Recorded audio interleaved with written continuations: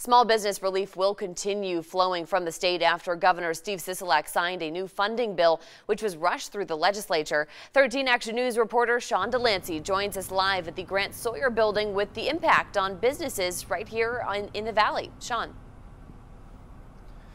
Yeah, Kelsey, Governor Steve Sisolak's signing means that there's going to be millions of dollars made available for thousands of businesses struggling through the coronavirus pandemic. Governor Steve Sisolak signed the bill virtually as a sign of the times, joined by business leadership and both sides of the legislature.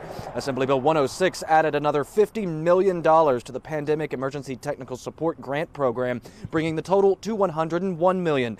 This allows businesses, nonprofits, chambers of commerce, and arts and culture organizations to apply for thousands in aid that does not need to be paid back.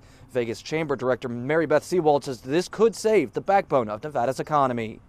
Every cent counts when it comes to supporting our small businesses, and every dollar could mean the difference between opening and closing and life and death, quite frankly. Now, the grants can be spent on things like rent, PPE, payroll, and more. 4,500 businesses have already benefited from this program. The Nevada Treasurer's Office says that thousands more will benefit thanks to the signing of this bill. Sean Delancey, 13 Action News.